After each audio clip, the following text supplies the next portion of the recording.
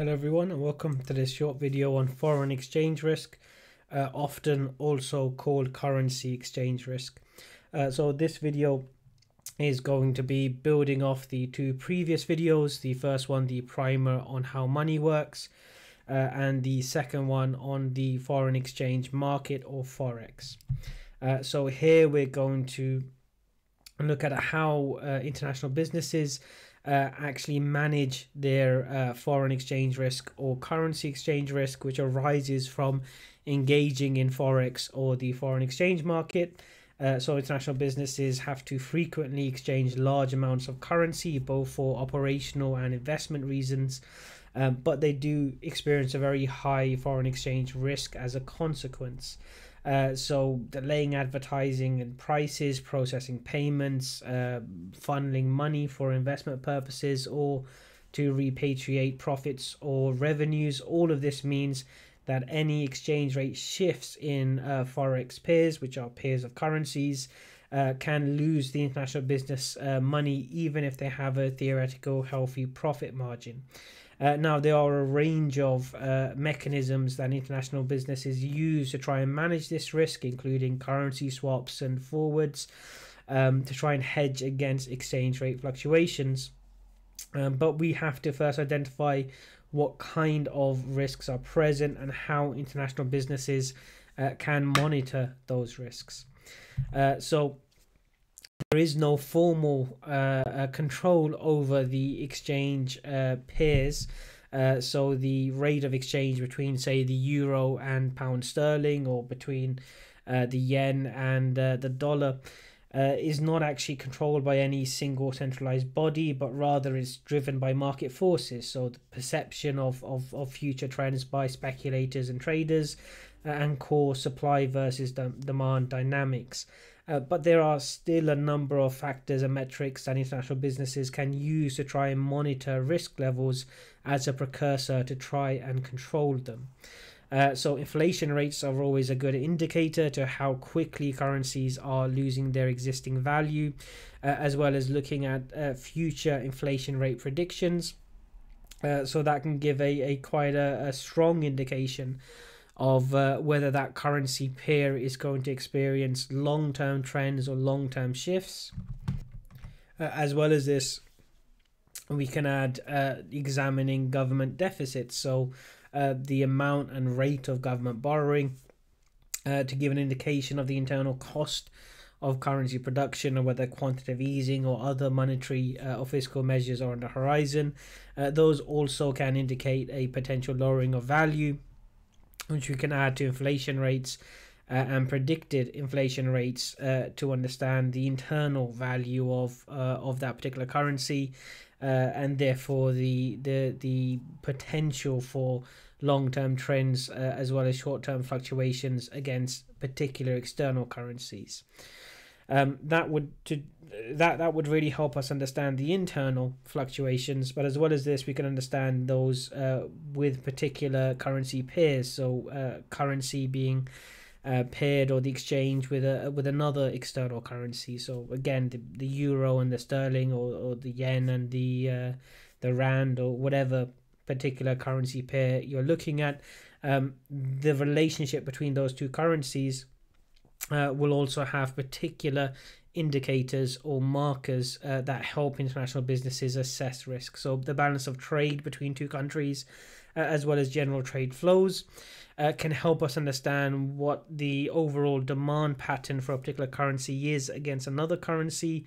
That can be very helpful to try and understand the particular exchange risk for that currency pair. And then lastly, we have to remember that it's not just purely economic factors, but political factors will play a big role in the particular stability or instability of a given currency. So existing or future potential political upheaval or instability really does fundamentally strike at the continuity and the favorability of monetary or fiscal policies. So anything which indicates long-term or approaching instability or upheaval really is going to markedly reduce demand and therefore reduce the value of that currency against its pair.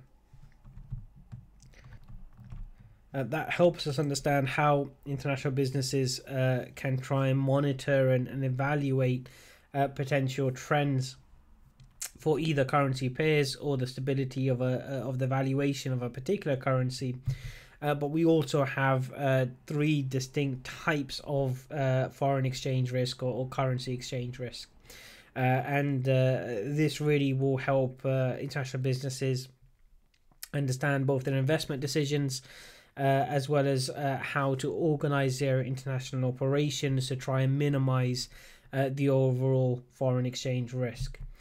So if we first look at transaction risks, so these are risks that derive fundamentally from day-to-day operation and the movement of cash around the international business internally. So accounts receivables, payables, revenues, the flow of profits and dividends. So any kind of day-to-day operational movement of cash can pose transaction risks. So this is caused by the delay between the transaction and actually the settlement of the account. So the delay between the agreement that there's going to be an incoming payment and that payment actually happening, and then the delay between that and that payment being moved to a different currency, perhaps being paid back to the to an account in the home currency, the home country, and therefore the home currency of the international business. So you could have an agreement that there's going to be an exchange of say £5,000, but the international business receiving that payment of £5,000 is an American company, and they need to move that sum back to the US and therefore move it into dollars.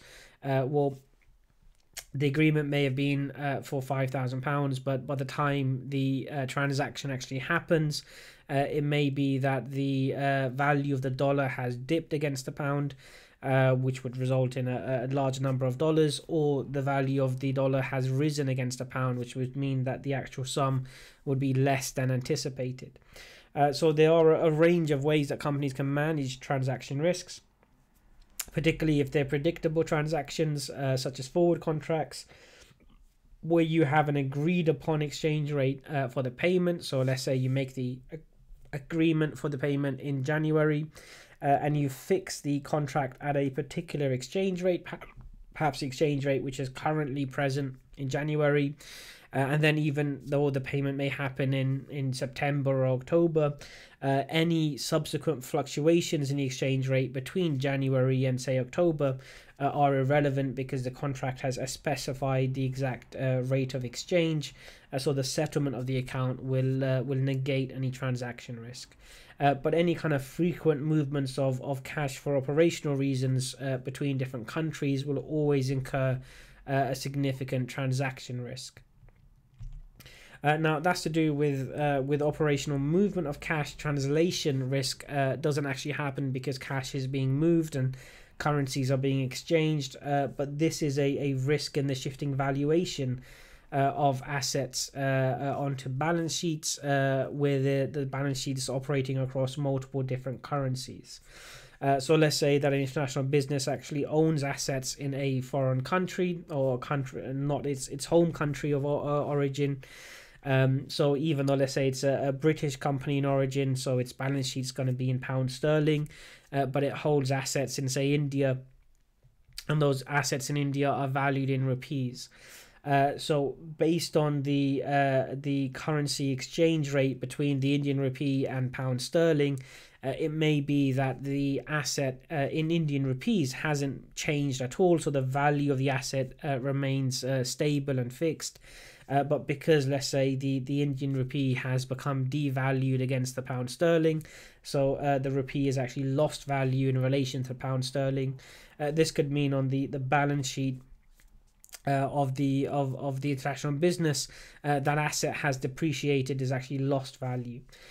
So here, for reporting purposes, you can have significant fluctuations in the valuation of assets, of liabilities, equities, and even entire subsidiaries based upon fluctuating exchange rates. Again, the challenges of maintaining a single balance sheet for an international business when it actually operates and holds assets, liabilities, and so on across a number of different countries can be quite significant. And lastly, our third and final exchange risk is economic risk.